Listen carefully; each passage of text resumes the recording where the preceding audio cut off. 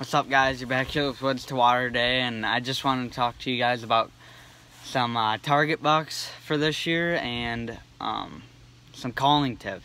But first, we'll get to the target bucks. This year, my first target buck, my #1 target buck, I have not got on camera yet. We call him Mongo is his nickname. We saw him last year, and he is closest I have had him is 50 yards. My brother had him at 20, but couldn't get a shot. But it's super big deer. But my second one, his name's Double Split, and he actually is about a couple miles away from us now, but real nice deer. I'll show you guys him right now. So yeah, he's a nice buck, but definitely second on the list, not as big as Mongo. But my third target buck is Stickers. We call buck Stickers. I have not seen him even close recently. He's pretty darn close. He's our neighbors next to him, but I haven't seen him either in a while, so I don't know where he went, but hopefully he sticks around. If he comes by, I am going to take him. I'll show you guys that picture right now.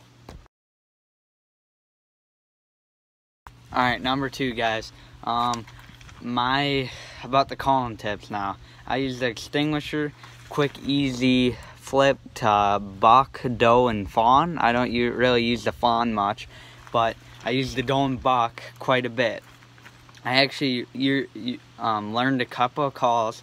I like to, for a younger buck, you can slide it all the way down and then pick it up just above the buck.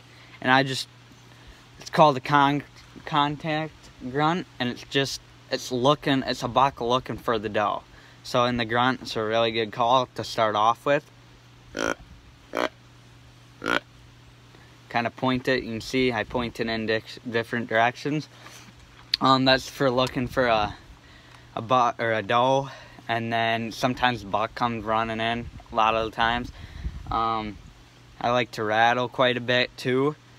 I do a couple of these and then a rattle, and then sometimes, like a buck chasing a doe, I do a couple of doe when a buck's not responding to those contact grunts, and you can see him in the distance, and he's that buck you want to get closer to see if he's a shooter or not. You can, if he's not looking for a fight or anything, you can slide up to the doe and see if he's looking for love. And I've watched a couple of videos, and they hit that doe grunt and they come running right in. So those are my main 2 calls. Otherwise, if there's a huge buck, this is a breeding grunt. Slide it down to the buck.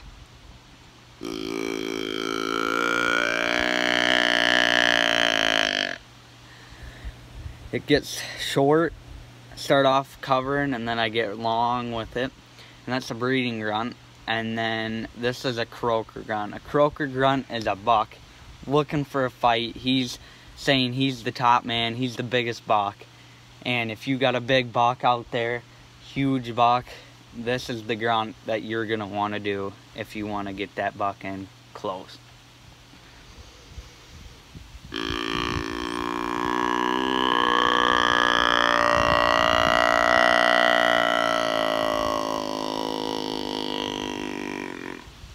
Now you can see there, instead of like a breeding grunt, going slow to long and stopping, I went slow to long to back down to slow. And that is a great call to get. It's called the croaker grunt. It's a super long grunt that you're challenging a buck, and that's for a really big buck. Another breeding grunt for a little buck, you can just, for a little buck, that breeding grunt was kind of for bigger bucks, but this is for a smaller buck. It's just, can be 3 seconds.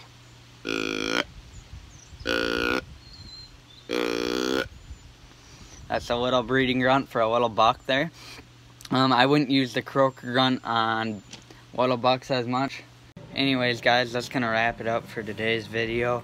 Like I said, just here's a few trail camera pics I got. I'll show you after this little clip, but haven't seen very many big box, just some little box on the trail cameras and some does. But please hit that subscribe button, hit that like button, hit the notification bell.